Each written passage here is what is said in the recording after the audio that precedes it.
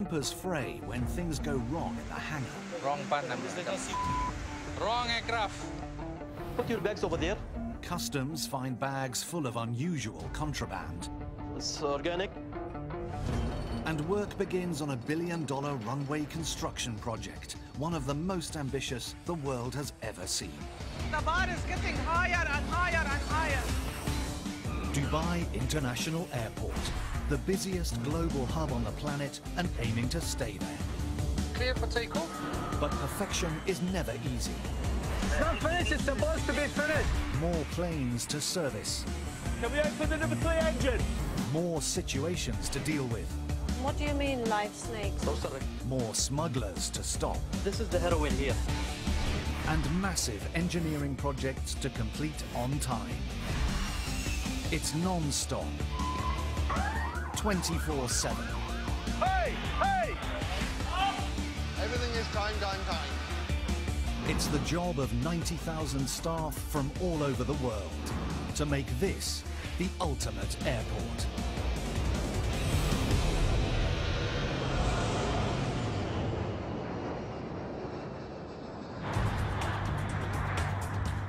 Dubai International Airport is a vast, complex machine. From check-in to baggage handling, from aircraft engineering to airside operations, everything is interconnected. A small, localized problem can quickly ripple out across the airport, turning into a big one that puts everyone under pressure. Air traffic control must keep the planes moving, flying in and out of the airport on schedule. But tonight, Dubai Tower has a situation unfolding that could cause serious complications. A plane that's just landed from Kuwait may be on fire. Ground control request ground vehicle to approach. We have some smoke coming from our left landing gear. Emirates 858, the fire services has been alerted, they're on their way. Temperature still rising on the left side and smoke still coming.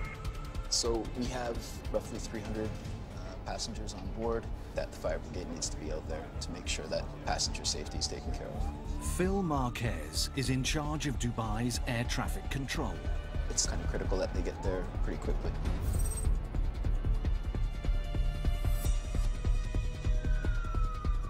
The aircraft's pilot is reporting that the hydraulics on one of his left brakes may be leaking. If it's a hydraulic leak, the system's pressurized. With the heat from the brakes of just landing at 777, it could start a fire. Advise to the pilot shut down the engine, please. Emirates 858, you copy, they're requesting you to shut down the engine. Okay, we'll shut down the left engine. In this case, there is smoke, but no fire. Now, engineers must find out what went wrong. The aircraft's now being towed to the stand. The fire service is still with the aircraft just to make sure that everything's okay. At the terminal, aircraft engineer Tariq Naeem has been put on high alert. We are worried. Our ground staff is worried. Everybody's anxiously waiting for that aircraft to come in. Tariq can be called on to make emergency repairs to any one of the 223 planes in Emirates' fleet.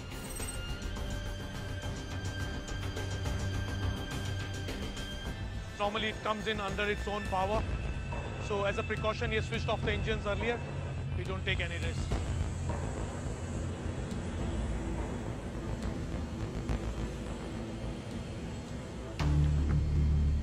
After an initial inspection, the passengers disembark. Okay, see you. Okay. And the flight crew can clock off. Yeah, that's now officially our aircraft because it is transferred from the captain to the engineering, flight off to engineering. No chances can be taken with an aircraft's brakes, so this plane will be taken out of service until the fault is investigated and fixed. But Tariq can't do that here at the gate. Prepare the hangars for the arrival, please. Okay, copy that. Before he can even start to fix it, he faces a major challenge. He has to get it across a live runway between planes taking off at speeds of over 200 miles per hour. To keep the airport running like a well-oiled machine, the 182,000 passengers who use it each day must be moved through as quickly as possible. But for those coming into Dubai, there's one thing that can instantly bring their journey to a standstill. Excuse me? Scan your bags over there. Customs Officer Hassan Ibrahim must make sure that none of these incoming passengers are carrying illegal smuggled goods. This all for you? One person? No. I want to know each one how much you have with them. It's a personal or for trading or what?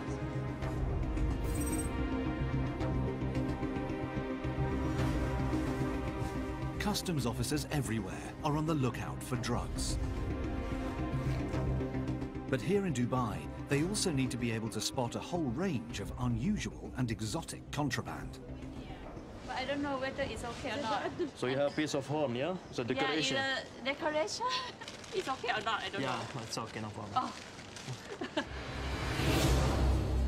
A flight has just arrived from India, and Hassan's been called to investigate 2 passengers with a suspect bag. Okay, just excuse me. Just put your bags over there. Customs scanners have revealed it's full of some kind of plant material. Look to the bag of the passengers. It shows here it's organic. It's giving this orange color. And now we'll go there and we'll see if he declared it or not. Hassan needs to look inside the passengers' bags to investigate what the mysterious organic material might be. How are you? You speak English, yeah? Okay. So, And why you brought this? Yeah, from India, but why you brought it? For a company? Give? You brought it as a gift? Okay. The bag is stuffed full of wood chips. But not just any old wood chips. So the bag is full of wood. Nothing else. No personal things, nothing. Oud is the most expensive wood in the world. Used to make luxury cologne here in the Middle East, this bag alone could be worth up to 50,000 US dollars. But it's an endangered species and its trade is regulated, so the passengers will need to show a permit or their bag will be confiscated. Out on the stand, aircraft engineer Tariq prepares to push back the disabled 777 so it can be towed across the live runway to the hangar. Activate pushback, face west of auto. Here we go finally. It's a very crucial time. We have that small time bracket which the tower gives us to cross that runway. Looks like the aircraft's ready to cross the runway now. The controller has to make sure that he's got an appropriate gap. At a towing speed of just over 11 miles per hour, it should take this 777 12 seconds to cross the runway. With just 3 minutes between planes, there's no room for error. Stalling on a live runway would be a disaster. We have to be very, very careful, follow the instructions very carefully and precisely. Because on the other side, we can see those 2 aeroplanes landing, and we are crossing this live runway.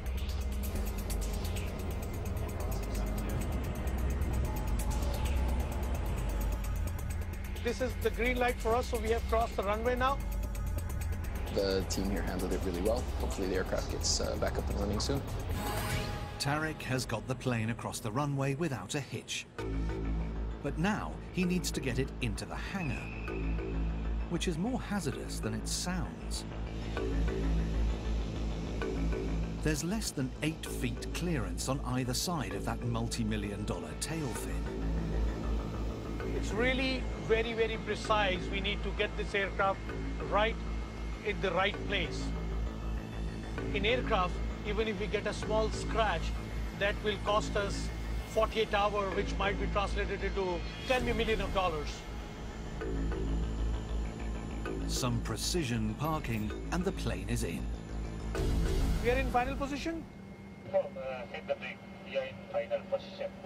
Okay, I'm setting the parking brakes. Bit of a relief finally, coming inside the hangar. No time to rest, no time to take a break now. Tariq gets straight on to inspecting that faulty brake. That's a brake which was leaking. Like in a Formula One car, this plane's brakes are made of carbon. On touchdown, as they bring 260 tons of passenger jet to a stop, they can heat up to 1800 degrees Fahrenheit. The hydraulic fluid fell over the hot brake. It has produced some smoke. Because of that smoke which captain saw, the fire services and everything came over to the aircraft. We had 12 brakes, and out of those 12 brakes, this was one brake, and on each brake, we have 8 pistons. And it's one of those 8 pistons which was slightly leaking. Just one leaking piston out of 96 has taken this plane out of service, and it could have a knock-on effect for the whole fleet. In aviation, time is money. This aircraft has to make that next departure on time. If it is delays by 3 minutes or more than that, that need to be justified, that need to be answered. You want to see the certificate or some papers?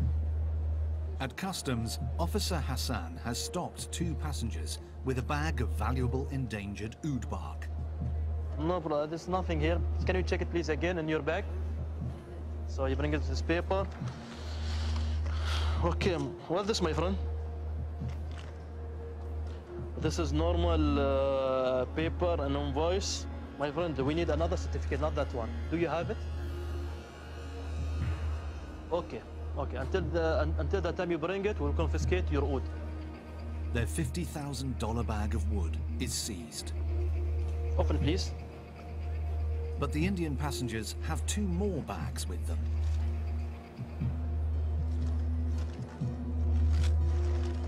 This also oud. And also here.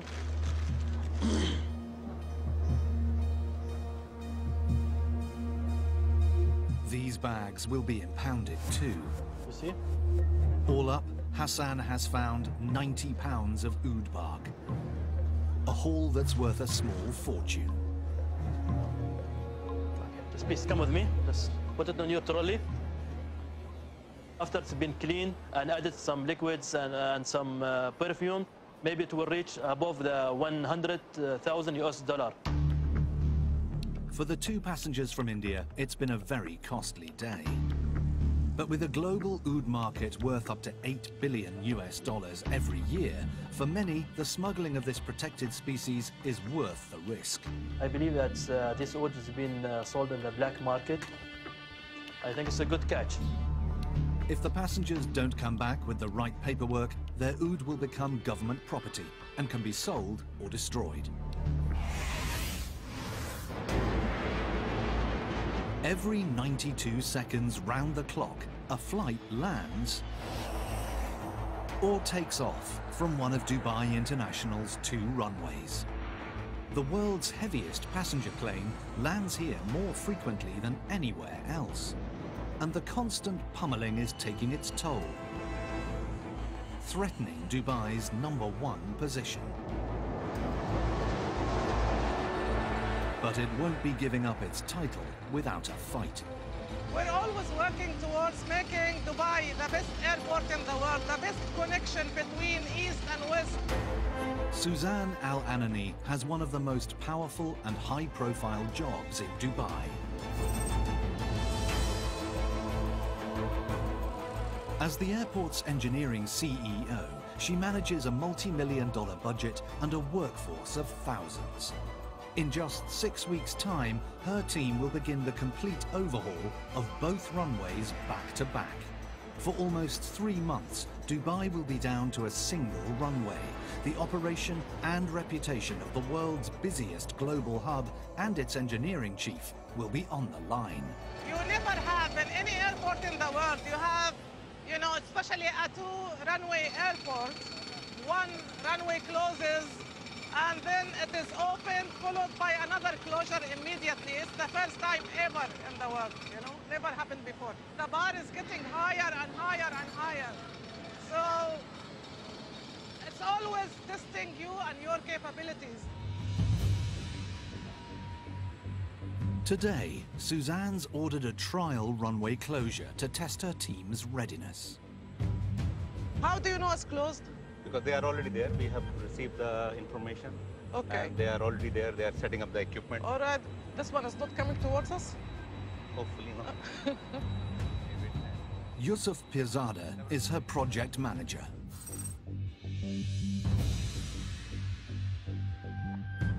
He'll be in charge of 5,000 people working 24/7 in temperatures of up to 120 degrees. It will be the biggest project of his career. I can say that this is a unique work which is happening. I haven't heard anything like it anywhere in the world. The work is critical. A small imperfection could cause a huge problem for a landing aircraft. Looks so irregular here. Can you feel it, the undulations? Our problem is basically these cracks. Yeah. If we don't repair it now, these cracks will keep on opening. Once a crack appears, a structural crack, the whole structure doesn't act as one structure, it weakens. And if this weakens, we never know how it's going to behave to the load at the touchdown. It might cause imbalance in the aircraft, you know, when it touches down. God forbid, we don't know what disaster it's going to cause. It can come up. Yeah. It can be sucked in the engine. This is the area we are repairing, a very bad area. The construction team has until 7 p.m. sharp to resurface 360 feet of runway. Today's performance will reveal the scale of the task ahead when they resurface all 2.5 miles of it. This is about a 4-hour operation for the pad. So far, so good. The old asphalt is being cut out and the section stripped back to its concrete base. This milling machine eats it up at a rate of 8 cubic yards a minute. Once the asphalt is removed, the area needs to be surgically cleaned.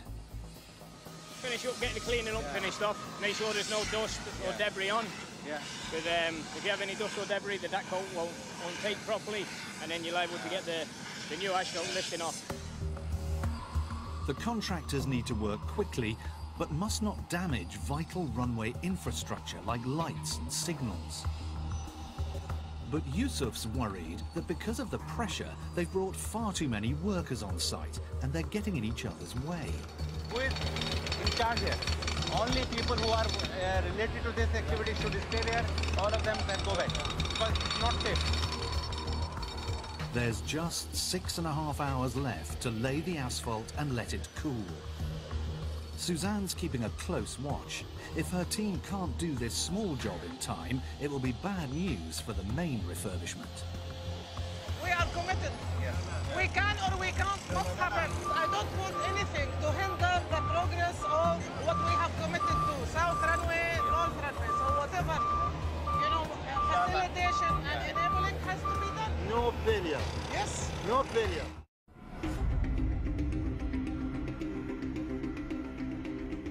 The 777 that came in during the night from Kuwait with a leaking brake is still in the hangar for repair.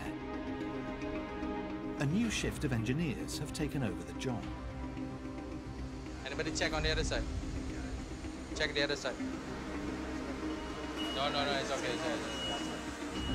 At the moment, because of the leak, we need to confirm that it's only isolated to only one brake. Oswald, you're removing this? Aircraft engineer Nizalman Rahman is in charge of getting this plane back in the air safely and on time. So we'll jack up both together at the same time. No chances can be taken with aircraft safety. Okay, put it at the back. So this $125,000 brake assembly will be replaced. But first, they need to get it off.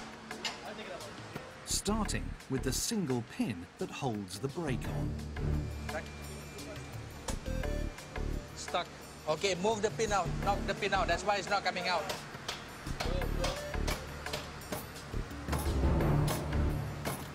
This is stuck because of the heat and because of the leak. So it's just jammed up now. Go. Don't need my hand, huh? Bringing a fully loaded passenger jet to a stop after touchdown has put this carbon brake under extreme pressure.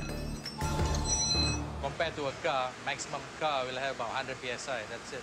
The brake pressure going through the piston is about 3,000 psi when it's at maximum pressure. So it can stop the aircraft within 500 meters. Now they've finally got the old brake assemblage off, it's time to put the new one on, which should be a straightforward job. Wait, it's the wrong brake. Wrong part. Wrong aircraft. ER brake. This brake is meant for the 300 ER, where on this is a 300. Between the shifts, there's been a mix-up, and Nisselman's been sent a brake for a different model of 777. No one wants to be the guy who sent an aircraft out late. They need to get the correct part, quickly. Yeah, quantity one, please. All right. Make it will collect or deliver very urgent. It's extra annoying to have the wrong part to be delivered to us to be fitted on the aircraft, because now we are wasting more time to get the right part. Time is money. Aircraft on the ground doesn't make any money. Nisselman sends an engineer to make sure they get the right part this time.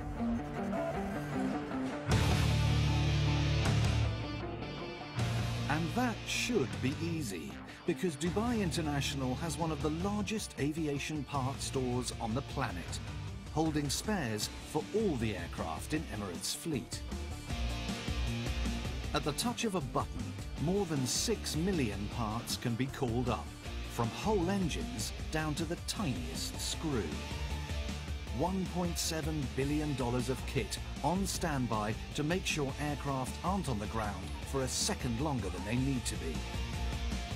440 pounds of new brake is collected and delivered back to the hangar.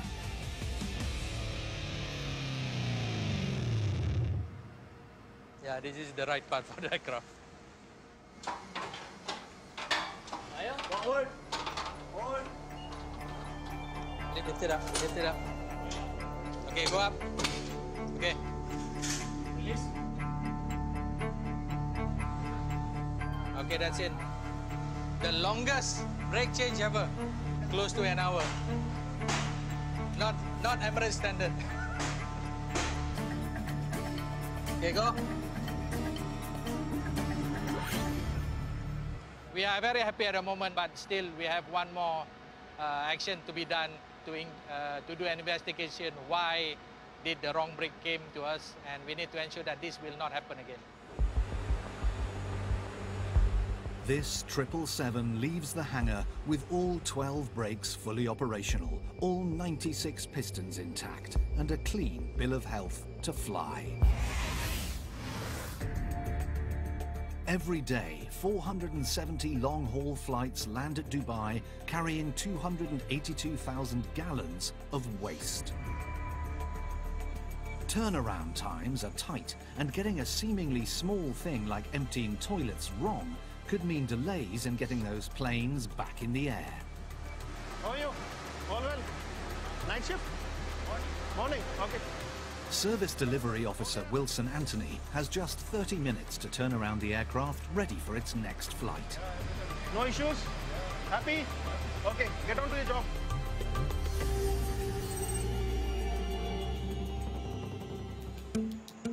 This A380 has just arrived from Australia. It has 20 onboard toilets, and on every long-haul flight, nearly 600 gallons of waste accumulates in its sewage tanks. That's 2.5 tons of the stuff. We don't carry it to servicing, and then when the flight is airborne, you go to the loo and you find that it is blocked. We don't want that to happen, and it may cost us very dearly. That is the drain point. This guy will be connecting this hose there, and from there he will be draining out the complete aircraft waste. And then with this is a hose by which we pre-charge and rinse the tank with the aircraft disinfectant. We have a total of 4 aircraft tanks, waste tanks. Those are interconnected, and draining is from the single point. Over 1 litre of waste is sucked out every second. It takes 25 minutes to complete the job. It smells, but can't help. Somebody has to do it. We got a dedicated team. They are given an allowance of 300 dirhams extra what the other operators generally get. And they're also vaccinated yearly so that they are immune from any disease. That's $80 extra to do this dirty but essential job. And when it's called for, Wilson and his team go above and beyond the call of duty. Once or twice in a year it happens that the customer drops a very valuable thing into the toilet. We had a case wherein a lady lost her diamond ring. It was an engagement ring. He had to route an empty truck to drain out the entire aircraft waste. We got it, and then the truck was taken to an isolated place where we had to actually throw it out in the open, and a person had to slit it manually with his hand to retrieve the diamond ring. This A380's tanks have now been drained. The waste is driven off-site, and Wilson's part in this turnaround is complete. I got all my servicing done on time, and I'm happy that the plane will depart on time. I done my part.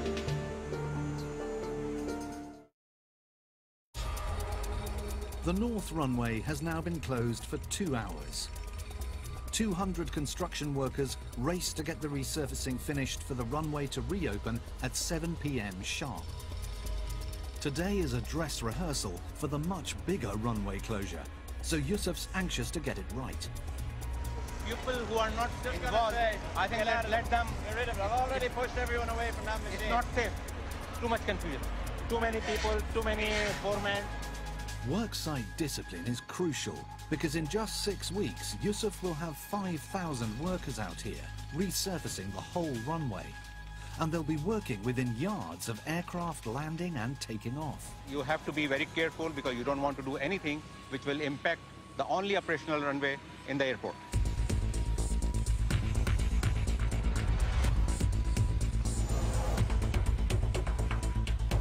Finally, at 9 minutes past 2, the first layer of asphalt goes on.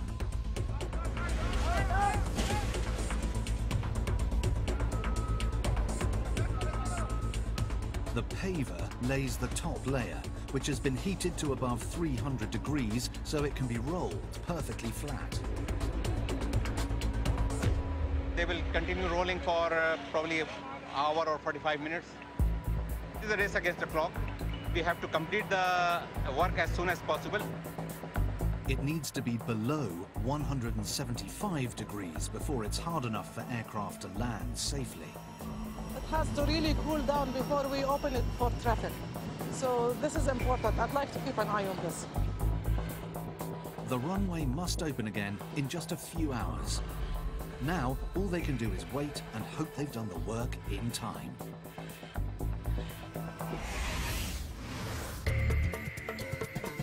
T3 is the largest airport terminal in the world, the size of 160 football pitches.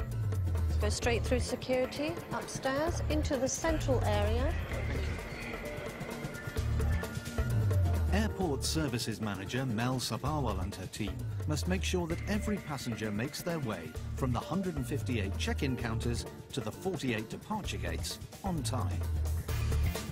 Hello.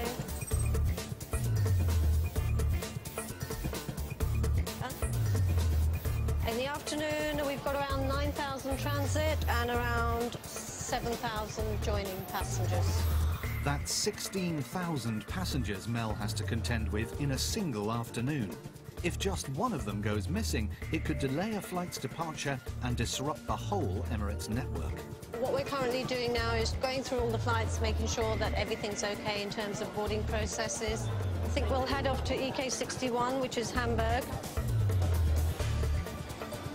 12 minutes before the Hamburg flight closes its gate, Mel arrives to check everything is running smoothly. Want me sweet home, yeah? Yeah. All the best. Thank you See you, very sir. much. Enjoy flight, my lady. How you doing? Good afternoon, sir. How are you doing? Excuse me, sir. Where was the last place you saw your son?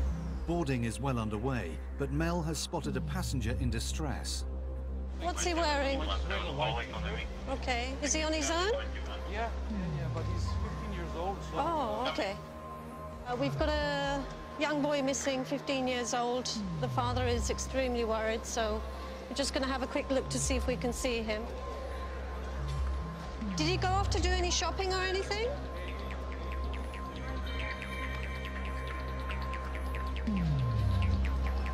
you have a contact number for him? He's wearing a white T-shirt. What else, sir? Black pants. Black pants? The missing boy could be anywhere in the terminal's 38 bars and restaurants, 25 shops, or 3 vast duty-free areas. Best thing to do in situations like this is to take the parent along with us and try and see if we can locate them in various areas of duty-free. If they don't find him soon, father and son could be offloaded from their flight, and they'll be stung for the cost of another one. But right now, Mel's more concerned the family is reunited. We've got 10 minutes to play with. The main thing is he's 15 years old. The parent is absolutely distraught and wants to look for him, so that's the priority for now. 10 minutes to search a concourse more than half a mile long, holding up to 5,000 people. One way to ensure your departure from Dubai runs smoothly is to pay for a service where every little thing is taken care of for you. So I would like to not have any traffic happening around this area. Can you check? At Al Majlis, Najla Al Midfa works to make sure flying from Dubai is a stress-free experience for her elite VIPs. This, yeah. I have to check about those 2 cars, but make sure that anyone...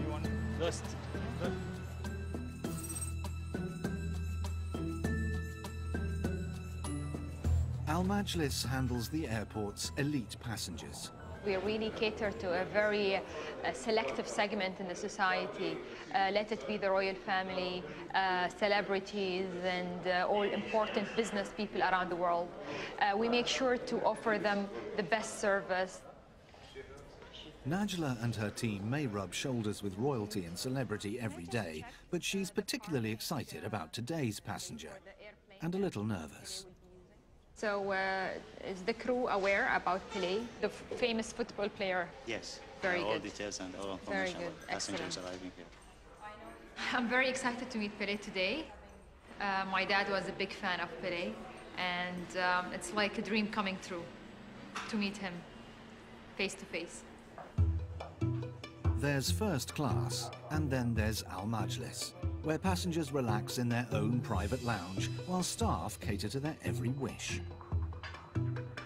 Is the team ready for the food and beverages? Yes, everything's ready. Okay, good.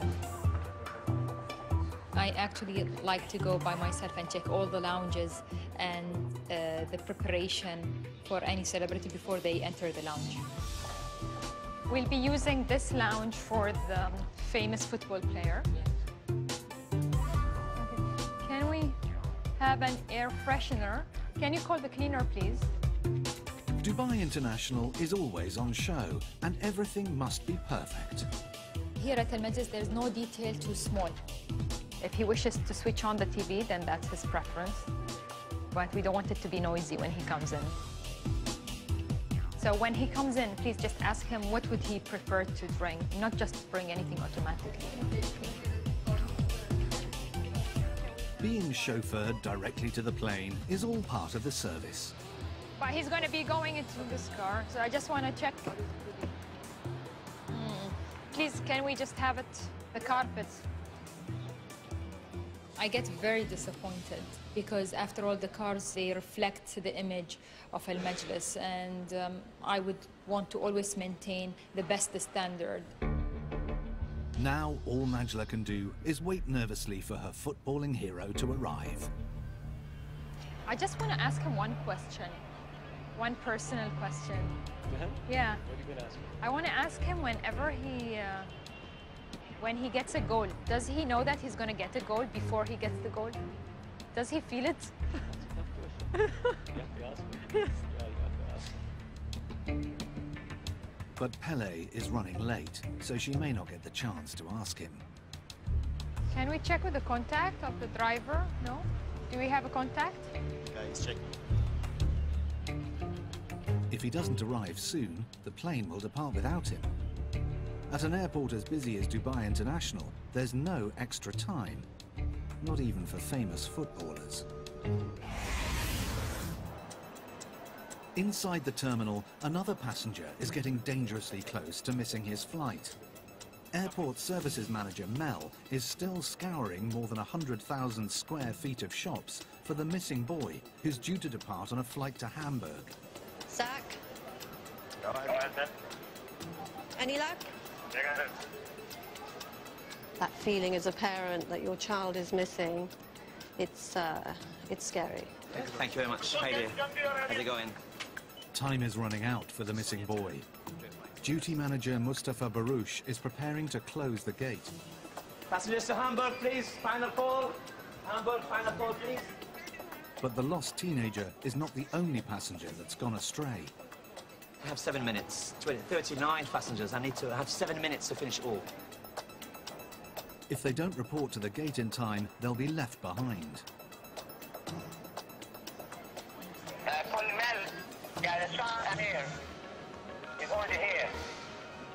With just minutes to spare, the missing boy turns up at the gate on his own. Feel better? Yeah. He's at the gate.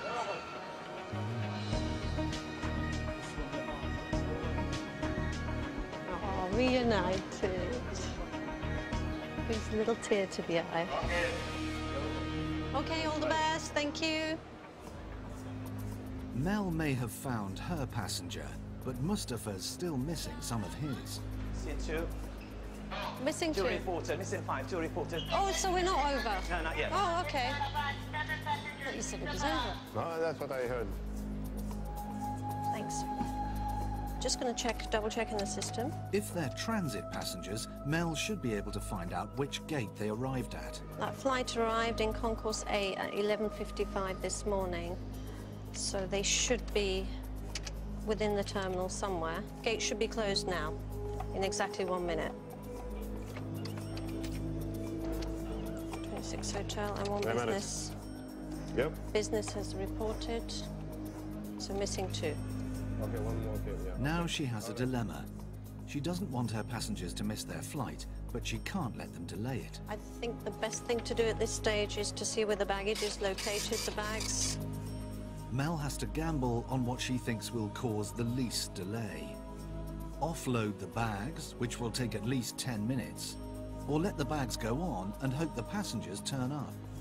The bag containers should be on ground, so the offloading should be pretty quick in terms of baggage being taken off the aircraft. We're going to have to close the gate. Decision taken, Mel orders the bags to be offloaded. So close the gate. Hello? You got them? Okay, boarding over. Excellent. Okay, bring them down. Thank you. Barouche, boarding over. The passengers have just made it in the nick of time. Yeah, they're here. Yes.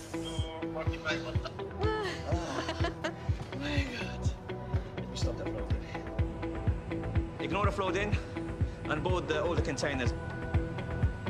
They and their bags will be going to Hamburg after all. They may not realize just how close they came to being left behind. Approximately 30 seconds and they wouldn't have made it. Thank you. Let's just see this off, Mr. Parker, because you did such a good job. Yes, there it goes. Rolling on time. Very happy. Well done. Oh, big time relief. Seriously, with all this sweat, it's worth it. Right, so ready for the next one? That's it. At Dubai Airport's VIP service, manager Najla is waiting nervously for footballing legend Pele to arrive. Any minute. He's running half an hour late. Planes don't wait for VIPs either. If Pele doesn't show up soon, he's going to be shown the red card.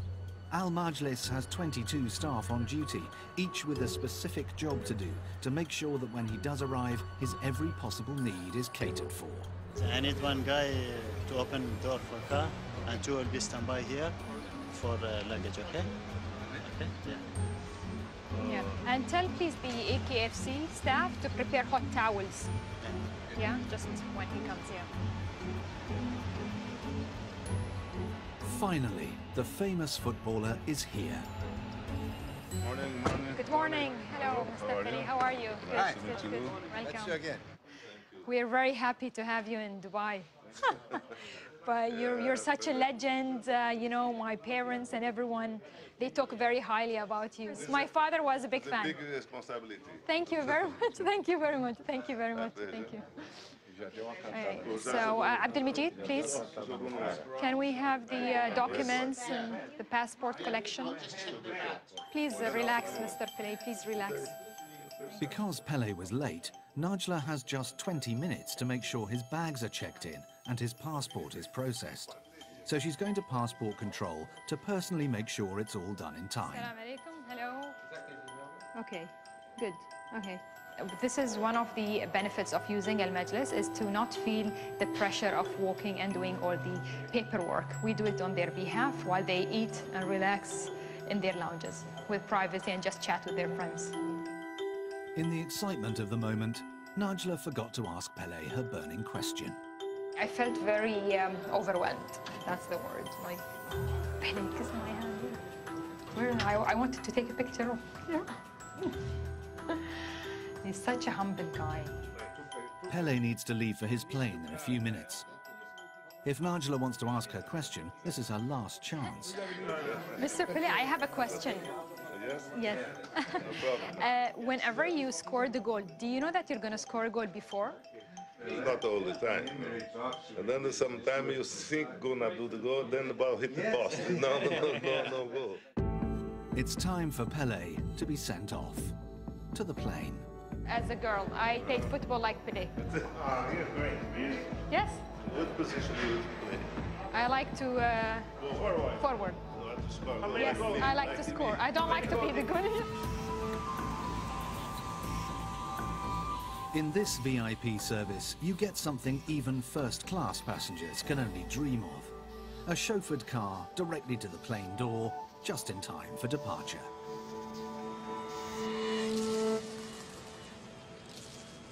Good job, team. Good job. With the runway reopening fast approaching, engineering boss Suzanne wants to know if the asphalt has cooled enough for aircraft to land safely. Warm. You can feel the temperature. How do we reassure that this is serviceable now? The temperature is less than 80 degrees.